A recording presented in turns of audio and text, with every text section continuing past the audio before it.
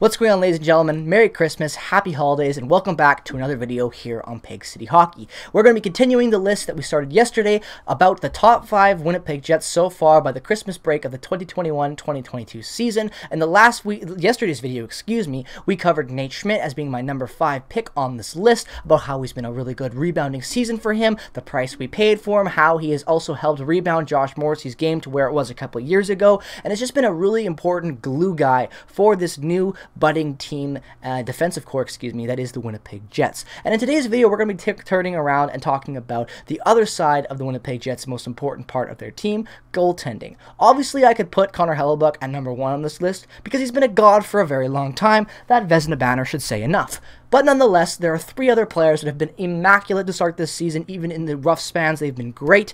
And I had to put Connor Hellebuyck at 4. It's no knock on him. He could have easily been number 1. But when you look at the seasons the other 3 players on my list have been having, I just couldn't put him any higher than 4. Connor Hellebuyck, though, in this season has still been fantastic. Let's go over his stats real quick, and you will see why Connor Hellebuyck is Connor Hellebuyck and the god that he is.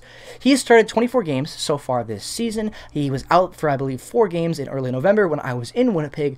Just my luck, having a son with his wife, or a girlfriend. I'm pretty sure it's his wife, but nonetheless, congratulations to him again, and that's awesome. Glad that you're starting that family. It's a great chapter in all of our lives, and hope you're having a great Christmas, Hellebuyck. But nonetheless, he's been great. 24 games started so far. He has a goals against average of 2.69, a little bit higher than what you would like. Last season, he had a goals against average of 2.58 in 45 starts. The year before that, 2.57. That was a very damn good year, and that is also the year he won the Vezina. But Connor Hellebuyck was very, very good for us for a long time and has been since probably the 2017-18 season. He has been immaculate, you could say, in that stretch of games. A really, really good starter, top 2 in the league, you could argue, behind Andrei Vasilevsky, and has been good. And this season, he's still been good, but there have been a couple games where we're angry at his performance because we all know Connor Hellebuyck can be so much better than what we see sometimes. In 24 games played, like I said, he's got that 2.69 average, an 11 wins, 9 losses, and 4 ties, overtime losses on his record sheet this year.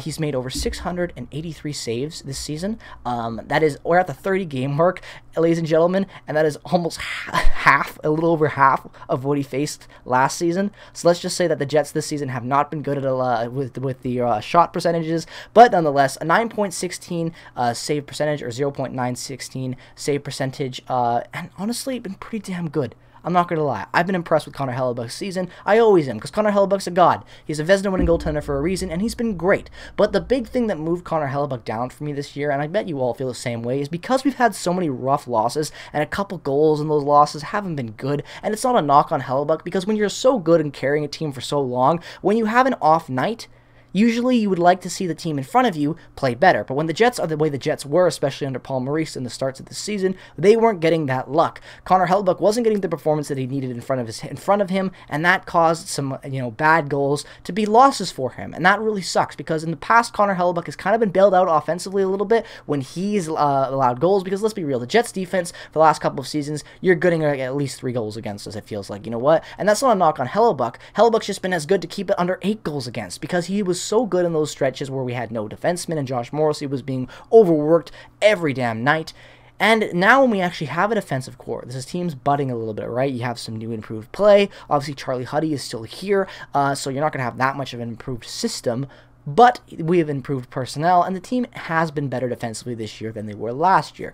But when you have off nights offensively where the Jets have been, where they have had absolutely no production, for example, the loss to the Arizona Coyotes. We had over 45 shots against the Arizona Coyotes. They had 15 on us, 1 goal, and it was a 1-0 shutout win for the Arizona Coyotes, right? That's obviously a huge bad luck on Connor Hellebuyck, and not because he had a bad night, but because 15 shots he led in that 1 goal, and the Jets on over 45 weren't able to generate any offense, and that looks bad on the goaltender and the team as a whole. But when Connor Hellebuyck has been his best, it's been when the team in front of him actually hasn't performed as well, if that can make any sense. And you guys know what I'm talking about. Connor Hellebuyck in the past, when he has faced high shot percentages, high shot volume, he has been at his finest. And it's something weird that Connor Hellebuyck has compared to other goaltenders. When you shoot on Connor Hellebuyck, the more shots he faces, the better he gets. The bigger he gets in net, the more confidence and the better the saves are. He has been really good this year, don't get me wrong, but I feel like there have been some games where Connor Hellebuyck, for example, the Arizona game, doesn't get enough shots and just isn't himself out there. You look at the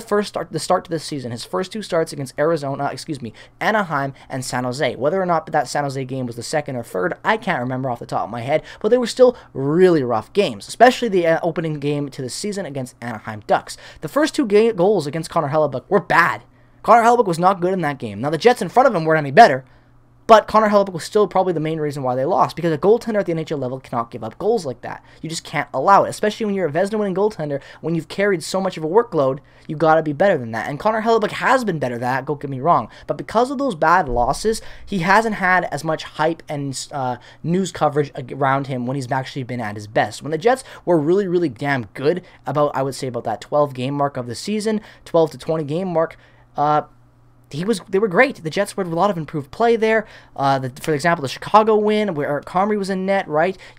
Eric Comrie was in net. The Dallas win, Eric Comrie was in net again. When the Jets played really, really good as a collective team, Hellebuyck wasn't in net, and they failed him into matchups where he was in net. And that's been the big thing this year for Hellebuyck. If the Jets start to play better as a team, can grow together under Dave Lowry and improve their play, I really expect to see Connor Hellebuyck improve with every single win that this team gets. He's been better in the past with way worse defense, so I can only imagine he will get better, but at some point you just have to ask, how much can Connor Hellebuyck really do to carry this team? We've already seen him get us to the second round, and at that point he was baked.